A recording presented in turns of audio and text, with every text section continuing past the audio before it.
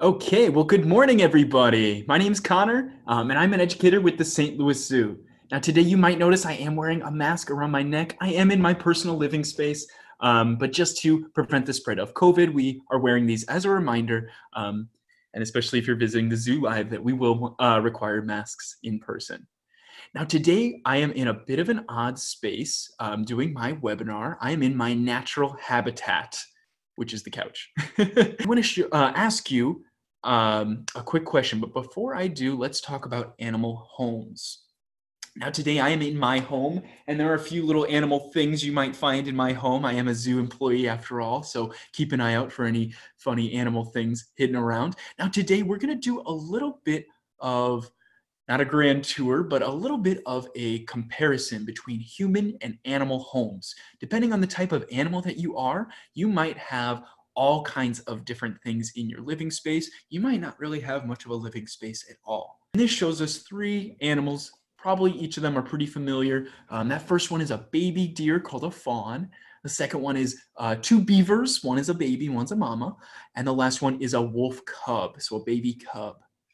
Now, all of these animals are babies of sorts, but they have three things that are not very similar, and that is where they live.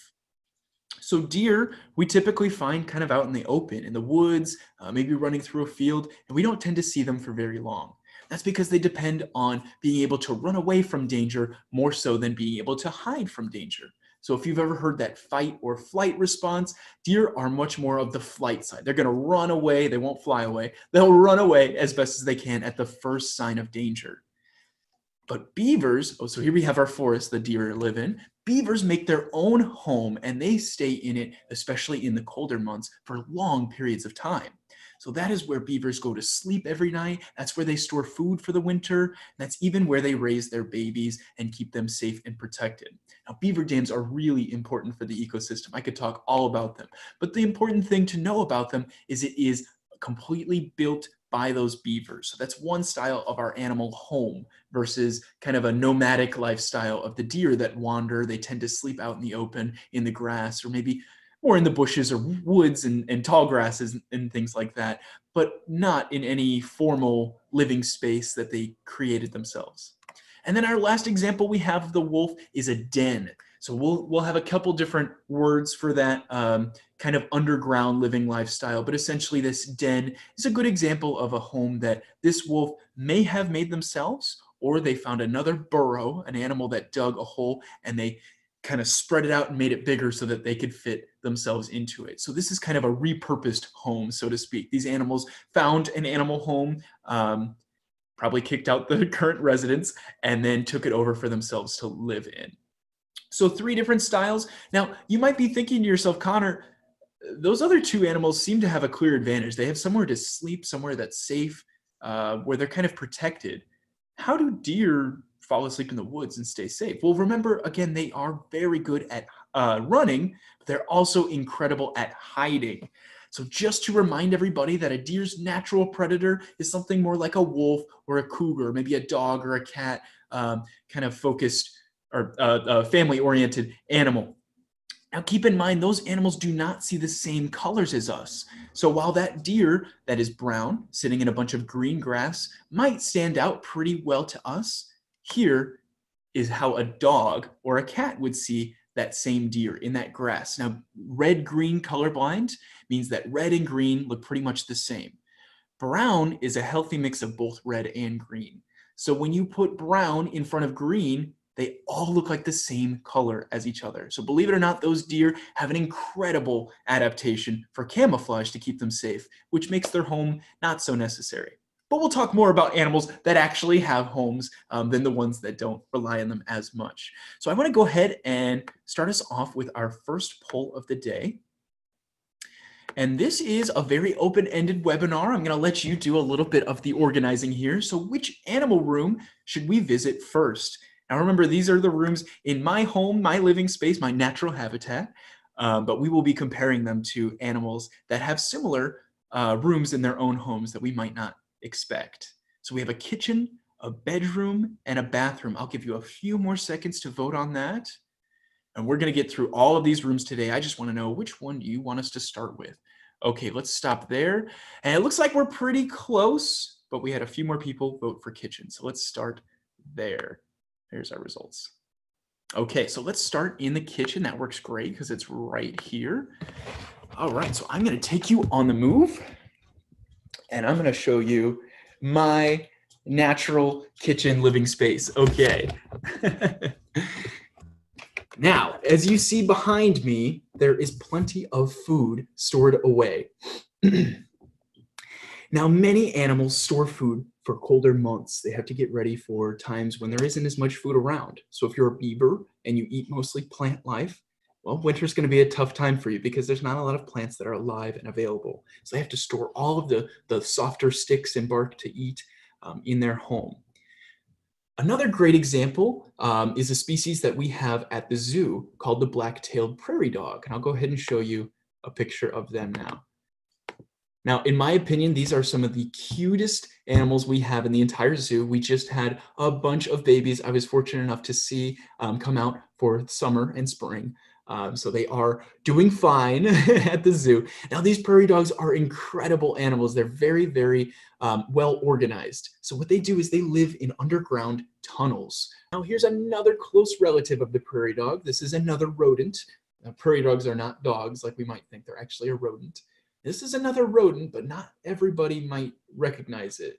So I'm going to give you about 10 seconds. If you want to type in the chat, what animal is this? It's kind of scary looking. It doesn't look very hairy. I don't really see a whole lot of eyes on it. Is it a worm? Do we think it's a worm with legs? Could be. Okay, I'm gonna go ahead and check my chat box. Here we go. Oh, I see a mole rat. Great job, everybody. That was a pretty easy one for you. Okay, you got it. So that is our naked mole rat. And naked mole rats are rodents, just like prairie dogs, and they also have very similar lifestyles. So they have underground tunnels they will live in. They'll store food in there for the colder months, and they actually have a very special lifestyle. Now, we have naked mole rats at the zoo as well. In the wild, we tend to see kind of larger colonies that prioritize a female matriarch. And this is a big word, basically means the queen. She is the female boss of everybody, and everybody takes a lot of their time to bring her food, make sure she's taken care of, and of course, raise the young that she gives birth to and things like that. So it's a big community that works together to take care of one big female who's in charge. Now, this might sound like a familiar concept to you, but in mammals, it's actually pretty uncommon. However, in bugs and invertebrates, it's very common. Animals like ants and bees have a queen matriarch that lays all of the eggs, takes care of the colony, and supports that constant reproduction so that they can get their job done. And what's cool about all three of these animals is they all store food in their home. So naked mole rats will have a special tunnel designated for food storage, and nothing gross will ever get in there. They keep it very clean. But this leafcutter ant over here also has a food storage mechanism. It's very special. It's kind of similar to my fridge behind me. It grows mold very well. Now I have to clean my fridge out, but these leafcutter ants are growing their mold on purpose. They actually feed off of fungus, which is mold. And they are bringing those leaves into their nest to feed the fungus. So these ants are actually farmers. They're growing a fungus for them to eat and feeding the fungus so they have more fungus to eat. Kind of like feeding our cows or watering our plants or things like that. It's essentially a little livestock that these ants are taking care of underground. Very cool project. And just like us, they will store all kinds of food in that special fungus room. Now, bees are probably more familiar with food storage. If you've ever eaten honey, you know that honeybees make honey, and it is delicious, and they line their entire living space with it. So the wax that makes up their hive is actually produced by their body. It comes out of their skin and their body, and they kind of mush it up into those little honeycomb hexagon shapes that we're so familiar with. Now that honey is stored there to take care of other bees when they're hungry, when there's not as many flowers around, and also to take care of their young. So the larvae of the bees, the baby bees, have to live in that honey to survive and get big enough to become full-grown bees. Okay, well, I think that does it for our kitchen. Let's go ahead and move on to our next room. Let me just check our chat really quick. Yes, they eat the fungi. I love it. The fungus, yes. I knew what you meant. Okay, great. So let's move on to our next animal room, which is everybody's favorite, I'm sure. This is the bathroom. Oh no, don't worry. We're not going to be in here very long. Now, bathrooms are a familiar concept to people. We have very formal areas we go and do our business in. Now, this isn't always true with animals. Some animals, like birds and fish, they don't really have the ability to control when they go to the bathroom. So they don't usually stay organized like our prairie dogs might with their food. But there are plenty of animals that are very diligent and very careful about where they choose to make their bathroom. So today, our species of note is the slender-tailed meerkat. This is a meerkat species we have at our children's zoo, and they are very, very well known for being similar to prairie dogs. They live underground in tunnels. They have big communities where they live together, they take care of each other, and they often stand on their hind legs like that, with their little paws hanging down as a lookout. So they're watching out for danger. Now, an important thing to know about meerkats is that they live in that big community, sure, but they always work together to protect their colony, their big group. Now, if another big group of meerkats were to get too close, they might set up their homes right next to each other. And if those meerkats got along and things were okay, that might be all right, but there wouldn't be enough food in their surrounding area to support both of those colonies. So an important thing meerkats do, they actually choose where they go to the bathroom, depending on where they want their territory. So they will go a certain distance from their main entrance to their underground tunnel. They'll go to the bathroom outside of their tunnel, and they will make sure that other meerkats can smell their bathroom so that they know to stay away, that this is already inhabited land and it is not yours to move in on. So it's an important thing for these meerkats' survival to know to go to the bathroom in other places, to tell other meerkats not to come by. Now, another thing to note is that meerkats, just like prairie dogs, can store food underground, just like naked mole rats, and they can have designated rooms for storing food, for raising young, and things like that. Meerkats also can have a designated bathroom as well. So they'll have a special tunnel that they'll do their business in. All of the meerkats in the colony will start going there because they can smell it and they know that's where the smelly stuff goes. They might just let that tunnel cave in and close, and it's kind of like having your own little outhouse that buries itself. It's kind of neat. Our next species I want to talk about is the black rhino. So here's Katie Rain, our big female at the St. Louis Zoo. We have 3 black rhinos. We're so fortunate to have them. They're doing very, very well right now. Now, Katie Rain here is a female, but male rhinos have a big reputation for being especially territorial. So if you thought the meerkats were bad, not wanting to share their space, male rhinos can be a lot more territorial. So remember that rhinos don't see very well. They rely on their sense of smell and hearing to figure out what's around them, if they're in danger, if there are any threats or things like that. So when a black rhino male smells another black rhino male, it can be a big problem. They don't like to share the same space. They're very competitive for land and for females and things like that. So what rhinos do to avoid so much interaction, potential fighting and things like that, is they will actually head to the edges of their territory and they will use that as their bathroom. And that works just like a fence or a wall or a sign. It's just a big pile of dung instead. Now, if you don't have thumbs and you don't speak English, it's hard to write, hey, this is my home, stay out. So they use a different method that works even better, in my opinion, because if you smell that rhino dung, it's going to make a bigger impact than a sign that says, hey, stay away. So they're pretty effective. They're pretty good at keeping their territory marked. So let's see. You said, oh, they're so cute. Oh, good. All right, now let's move on to our last animal room today. Now remember, if you have any questions during the program, feel free to put them in the Q&A section and I will get to as many of those as I can. Now we are back in a more familiar territory. You can see my zoo poster back here. We have my lovely bear blanket and fish sheets because, again, who I am as a person, I am a zoo employee. This is what I do. Now, this is a typical bedroom that you'd see for a human. We have a bed, we have pillows, we have very soft things for us to sleep in at night because we like to be comfortable. Now, this is actually a pretty common thing in the animal world as well. So the first thing that probably comes to your mind when you think of animals that have bedrooms is a bird. Birds make nests. Almost every bird species will do that to raise their young. They make some kind of soft material for their young to stay in, to keep them clean, keep them safe mostly. Now, this is my favorite bird nest of all time. This is the nest of a weaver bird. Now, these are incredible animal builders. They take little sticks, they weave them together just like you might to make a basket or something like that. If you were braiding your hair, they will take those little stakes and intertwine them until they have a full nest. Now, we're not talking just a bird nest that holds the eggs.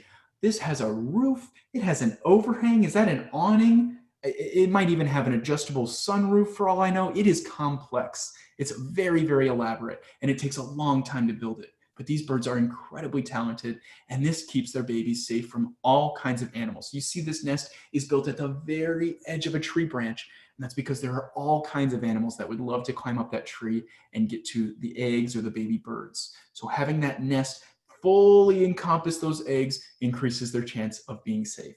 Very special adaptation.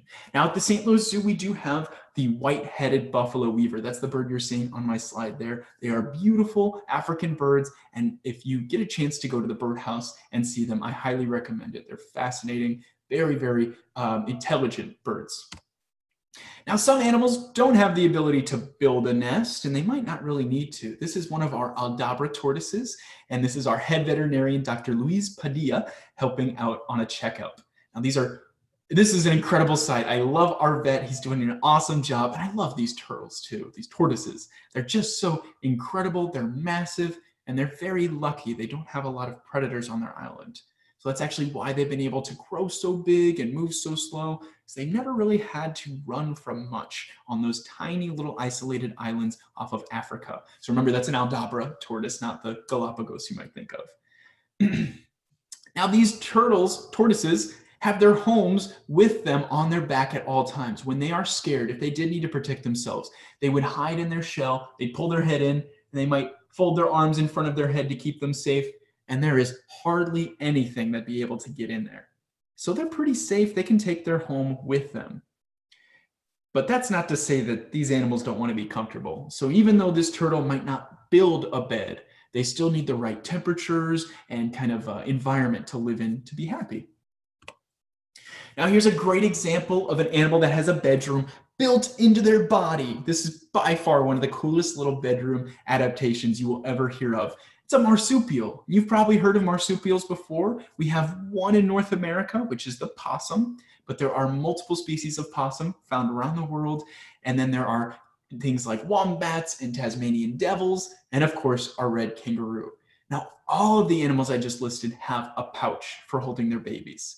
And this is a really special adaptation because they have their babies when they're still super teeny tiny. A baby kangaroo, when it's born, is only about as big as the tip of my thumb. So when they're born and they sit in their mother's pouch for months, at the zoo, sometimes we don't even know that they're in there until they finally poke out their little head after months of finally growing from this big to as big as you see those two little joeys in the pouch there. Now, this is a very lucky sight. We have a mother that had two kangaroo joeys, so very special, and they are even able to share the pouch together because of how special that pouch is and how much it's able to stretch. Very cool. Now, I'm going to show you a quick picture, and I want you to tell me in the chat, what do you think is going on in that picture? We see some blankets, some leaves. What do you think is happening there? And I'll go ahead and check my chat while I'm able to. Okay.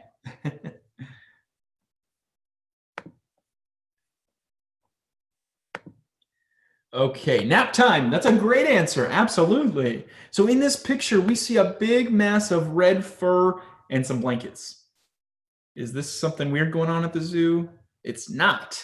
Our orangutans get enrichment every day, just like all of our animals do. But their enrichment involves a lot of bedding.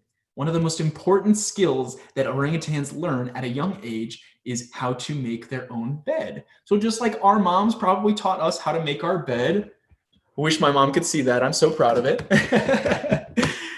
Even orangutan moms teach their babies how to make their bed. Now, orangutans make a new bed every night to be comfortable and safe and protected when they go to sleep.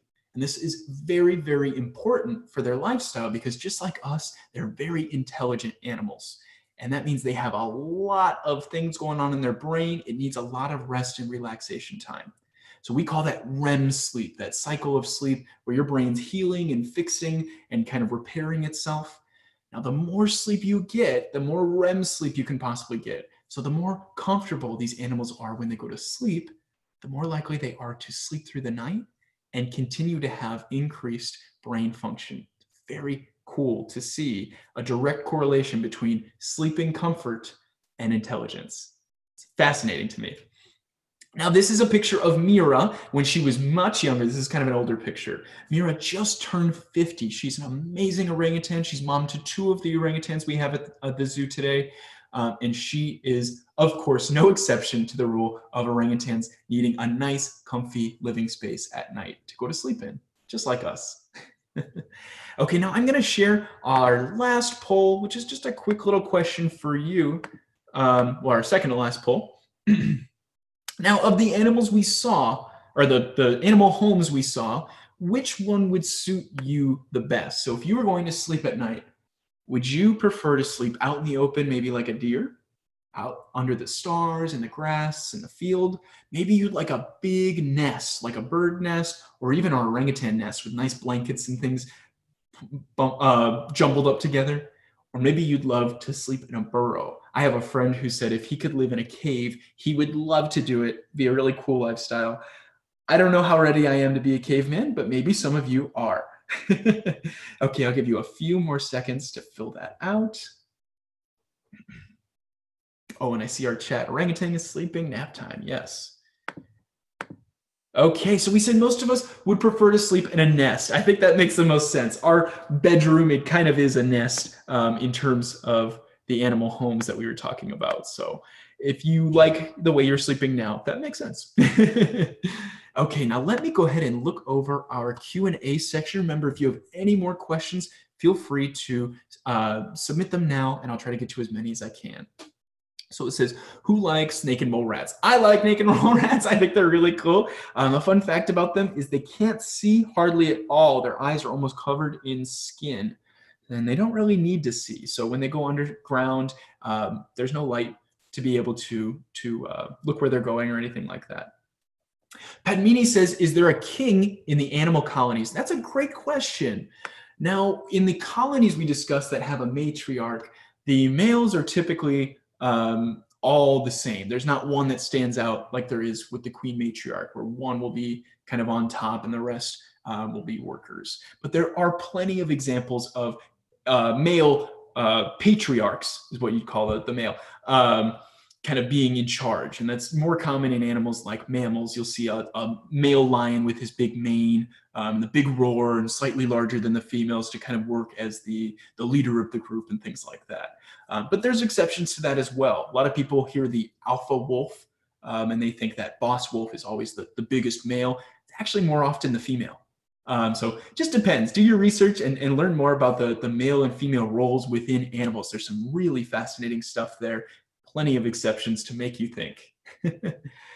Okay, so I see, what is your favorite animal home? That's a great question. If I had to say off the top of my head, it'd either be our weaver bird nest or it would be a parrotfish slime bubble. Parrotfish, when they go to sleep at night, they actually produce mucus on their scales, just like all fish do. They're kind of slimy to the touch. And that mucus extends out from their body and it makes a bubble underwater around them. So it's full of water, but it's a slime bubble and it completely seals in their smell. So this is really special when you're a parrotfish trying to rest on the coral reef in almost complete darkness and there are sharks coming around.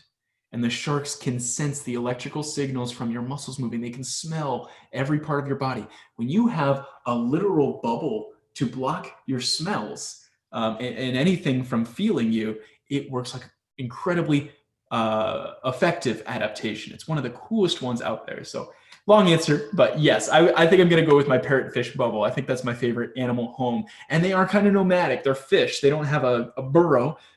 They travel, but they make this bubble themselves every night, kind of like having your own tent to pitch. I guess that's one analogy you could use. Okay, let's take one more question, which is, what is your favorite animal sound or call? Now, I think I'd have to say kingfisher is my favorite animal call, and that's because I love to fish. So when I hear a kingfisher, that means there are minnows to be hunting. Kingfisher are a type of bird that will actually kind of dive into the water and grab minnows. They're very beautiful. They're very acrobatic and controlled flyers. I think they were actually inspiration for bullet trains. Their head is very aerodynamic. So the bullet train was designed to work just like a kingfisher head. Anyways, the noise of a kingfisher call makes me incredibly happy because I know there are fish to be caught, and there's also a beautiful ecosystem supporting animals like kingfishers. So when I find a spot that has kingfishers, I know I'm in a good spot. Okay, well, I'm going to go ahead and sign off. Thank you all for your questions and for joining me today. I had an awesome time showing you my natural habitat and comparing it to some of the animals out there. Now, as a reminder, our zoo is open today. Well, now in general, but we do require you to wear cloth masks and to make a free timed reservation ahead of time. That way we can keep a control of how many people are in the zoo and keep everybody as safe as possible. Thank you again for tuning in. Have a great rest of your day, everybody. Bye-bye.